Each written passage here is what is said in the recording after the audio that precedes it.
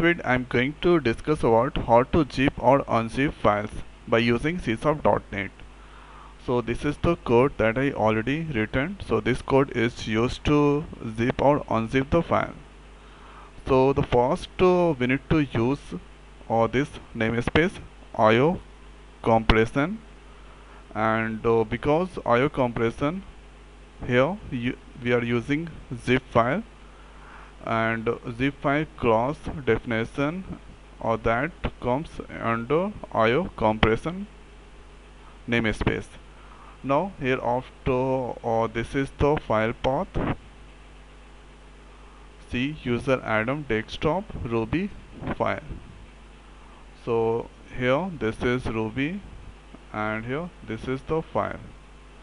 So this file that I'm going to make here zip. Okay, so this is the file path, and here after zip. So where do you want to zip? And here I'm going to zip inside desktop. So at this place there is no any JSON folder directory is there. So this I'm going to zip inside JSON, and here we need to give the extension zip to compress the file. Now here after file extraction, so I'm going to do the extraction. So where do you want to extract? So see user Adam desktop and test. So here on the test there is nothing. So whatever the contents of the file that comes under test, and hereafter this is for create from directory file path, and here zip, and this is for extraction. So zip, so this is the zip file. When that create, that will extract on file at this location. So first I'm going to show you this is the file, and here this is the all contents. So first that make here zip file on the desktop, and after that extract inside test.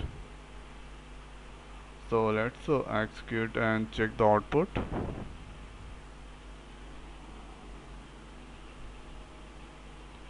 And see there is no any problem, and here press any key to close. Now here you can see JSON zip file that created, and after creation that extracted inside test.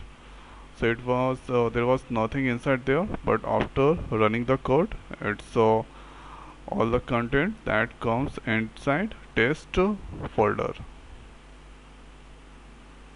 And there is one more thing here. Let's delete this one, and deleting all this content.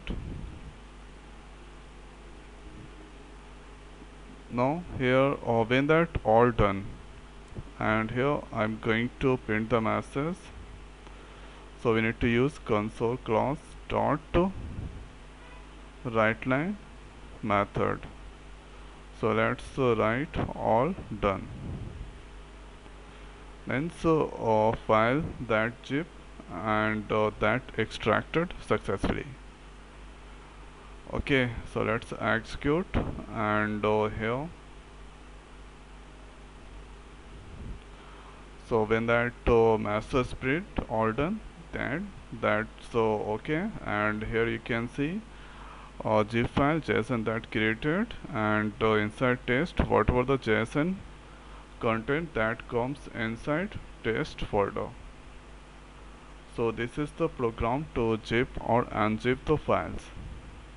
So I hope guys this video is helpful for you. So now in this video it's over. So thanks for watching. See you next video. Thank you.